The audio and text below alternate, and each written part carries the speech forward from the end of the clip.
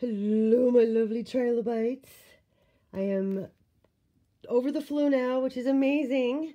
And I went to Sephora this morning. I know I sound horrific. I know I sound terrible. I'm aware. But I don't have a fever. I'm not vomiting. Like, all of that ended Wednesday. So I gave a grace period before leaving the house. So I went into Sephora because I like shopping in person because I like swatching things.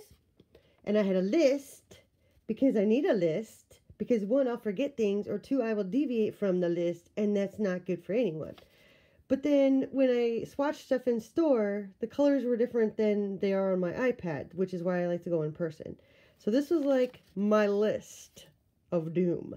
And shout out to my friend Janelle for sending me the 20% off like friend coupon because I'm only VIB. So shout out to her because that was awesome. So I did pick up the Tower 28 Black Mascara. We're going to try that out. And I did pick up the Universal like Sephora Prime Lip Liner because I really need lip liners. And I did pick up my Dior Addict in 718 bandana like I had on my list because I have a lot of the refillable cases and I can't find the lipstick that goes into the refillable cases. So I needed another one. And at 20% off, we're good.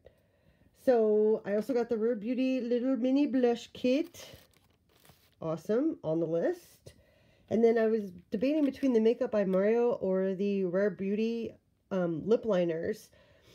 And they didn't have the color Talented. They were sold out. And then I realized the lady was like, they're both like transfer proof. And they're both, they're not supposed to like bleed or have, continental drift on your face. So I was like, oh, well, the Makeup by Mario ones are 25 and the Rare Beauty are 15. So I was like, okay, I'll just go with the Rare Beauty. And I got 3. I got Fun, Creative, and Bold because they did not have Talented.